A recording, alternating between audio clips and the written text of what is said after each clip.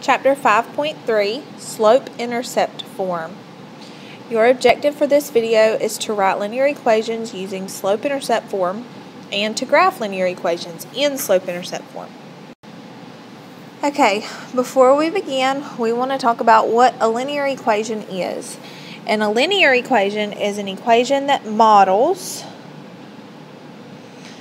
a linear function.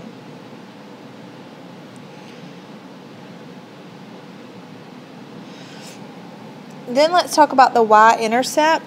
That is where the line crosses the y-axis. It's the point where the line crosses the y-axis.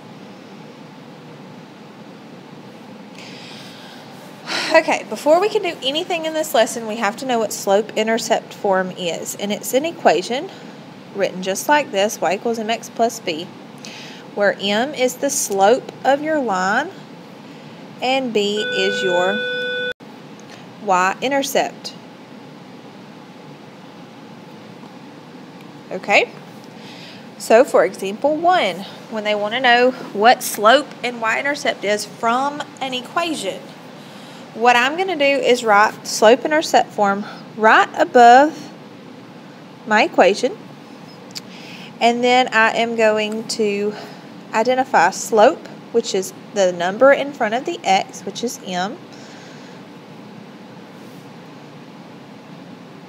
That's 5. And then y-intercept, which is the number on the end, or the constant, and that's -2. And that's all you have to do.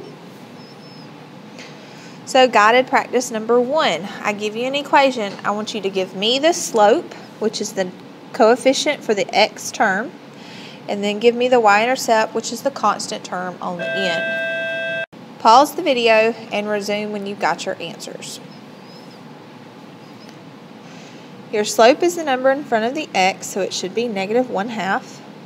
Your y-intercept is the constant term on the end, so it should be 2/3. That's your answer. You have given me the slope and the y-intercept. Example 2, writing an equation in slope-intercept form. We're going to do exactly what we did in example 1, backwards. So they're going to give me a slope and they're going to give me a y-intercept. I'm going to plug it into slope-intercept form, y equals mx plus b. Your slope is going to go where m is, your y-intercept is going to go where b is. So your equation will be y equals -4/5 x plus 7. Guided practice number 2. They give you a slope and they give you a y-intercept. Slope-intercept form is y equals mx plus b. Your slope is going to go where m is and your y-intercept is going to go where b is. Pause the video, rewrite your equation, and resume the video when you're finished. So your equation should be y equals 3/2 x minus 1. Because y-intercept is -1, you could put plus -1, but that simplifies to -1. Example 3. We're going to write an equation from a graph. So I have a graph over here to the right, and I want to write the equation for it. The first thing I need for slope-intercept form is the slope. So I'm going to pick 2 points on my graph. There's one, and we're going to find another spot where it crosses perfectly. And I see one here, so that's going to be the point 4, 4. And then down here is 0, -3.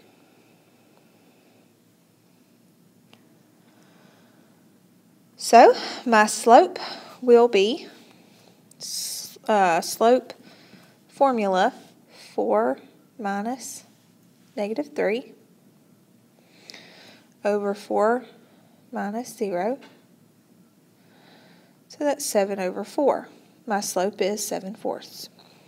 My y-intercept, the point where it crosses the y-axis, that's going to be right here because the y-axis is the vertical axis and it crosses right here at the point 0, -3. So my y-intercept is -3. Into slope-intercept form, that's going to be y equals m 7/4 x plus b minus 3. Okay, Example 4, writing an equation from 2 points. When you are just given 2 points, what you're going to do is use the slope formula to find slope, which is y2 minus y1 over x2 minus x1. And in this case, that's going to be negative 8 minus 1 over 5 minus 2, which is negative 9 over 3, which is negative 3. So slope is negative 3. Use slope in the coordinates of 1 point to find the y-intercept. So we're going to take our slope-intercept form, y equals mx plus b, but instead of m, we're going to plug in our slope. Then we're going to take one of these other points, either one. 2, 1 looks easier to plug in, and we're going to plug it in for y and x. So y in that point is 1, and x is 2. And we're going to solve for b. So we get 1 equals negative 6 plus b. And if we add 6 to both sides, we get 7 equals b. So I know my y-intercept and I know my slope. We're going to put it back into slope-intercept form. Instead of y equals mx plus b, we're going to have y equals negative 3x plus 7. Guided practice number 4. 2 more points. I want you to do the exact same thing that I did in example 4, and I'll leave it up on the screen.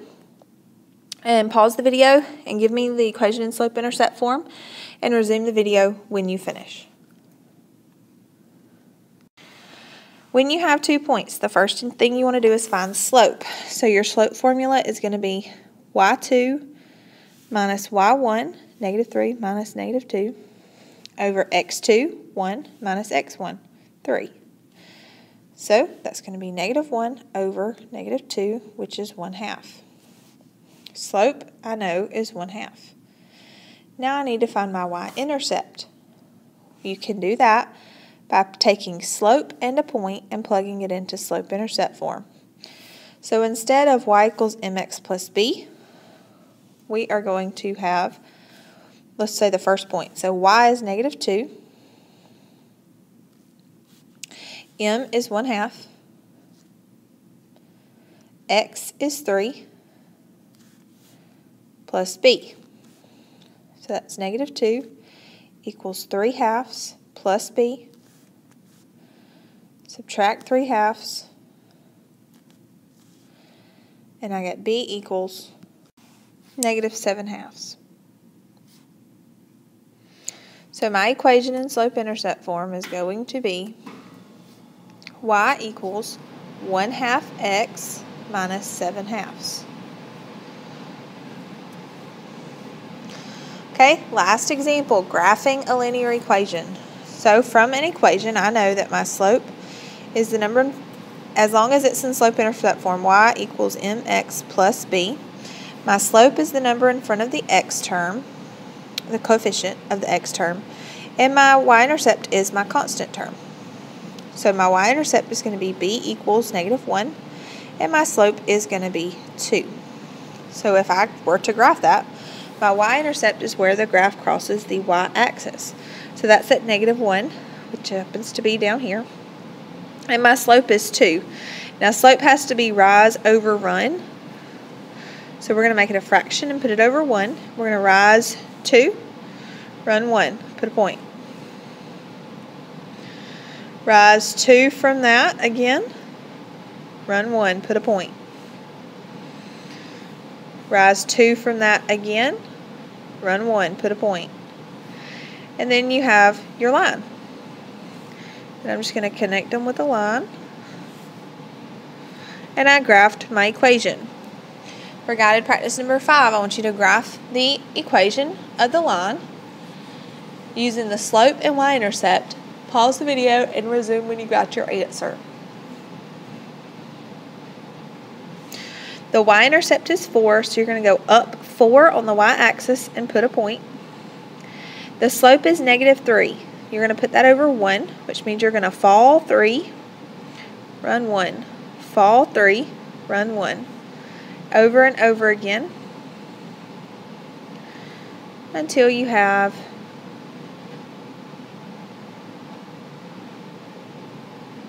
enough points to put your line, and then you've graphed your line. We're going to have a quiz on this at the beginning of class tomorrow to check your understanding. If you don't think you understand it, then you definitely need to watch the video again. Bring your outline to me so that I can check it for your participation grade.